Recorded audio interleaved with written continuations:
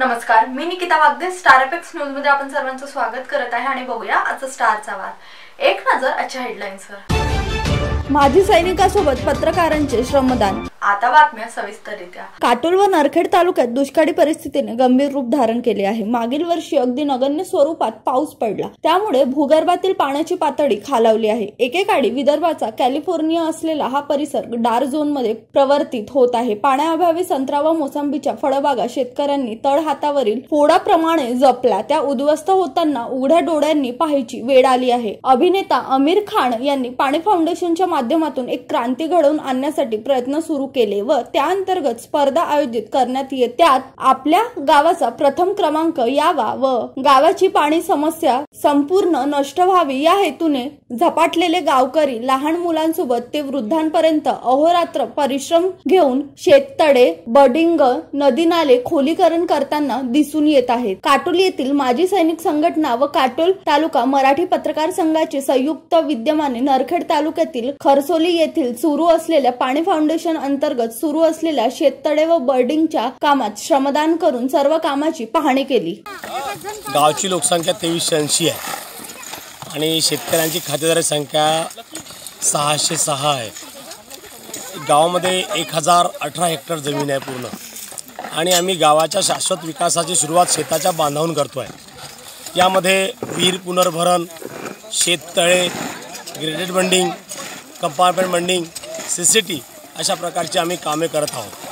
आमची स्पर्धा ही 8 एप्रिलपासून सुरू झाली. 8 एप्रिल ते 22पर्यंत ती स्पर्धा राहणार आहे. परंतु या स्पर्धेच्या अगोदर जी काही कामं करायची होती त्यात माती परीक्षण, आगपेटीमुक्त शिवार, जलबचतीचे तंत्रज्ञान आणि शोषखड्डे असे कामं आम्ही पूर्ण केलेली आहे. आणि शोषखड्डे आमच्या गावामध्ये 500 झालेले आहेत. त्याच्यामुळं परिणाम असा झाला की 1.5 महिन्याच्या अगोदर केलेल्या कामाचा म्हणजे फायदा आज आमचे जे काही बोर आटले होते त्याला पाणी आलं. जे विहीर कोरड्या होता त्याला आज कमीत कमी 3 ते 4 फूट पाणी आलं आणि जे हँडपंप हापसा होतात त्यांचंसुद्धा पाणी आता अगदी 40 फुटावरती आलेलं आहे. असा त्याचा फायदा झाला आहे. हा जो आहे हा कंपार्टमेंट बंडिंग आहे आणि ग्रेडेड बंडिंग आहे. आणि याच्यामुळे काय होतं की माती अडेल आणि पाणी जिरेल. म्हणजे आपण धावत्या पाण्याला चालतं करतो आहे, चालत्या पाण्याला थांबवतो आहे आणि थांबत्या पाण्याला मुरवतो आहे.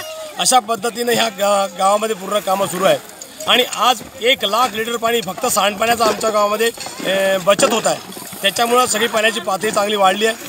येणाऱ्या पावसाळ्यानंतर जेवढे आम्ही आता हे सगळे आमचे भांडे तयार केले ते जर भरले तर आमचं गाव पाणीदार झाल्याशिवाय राहणार नाही आहे. म्हणून आमचा संकल्प असा आहे की आमच्या गावाचं टार्गेट 1,10,000 घनमीटर यंत्रांनी आणि 15,000 घनमीटर काम श्रमदानाने करायचं आहे. तरी आमचं काम आता यंत्रांनी काम पूर्ण झालेलं आहे.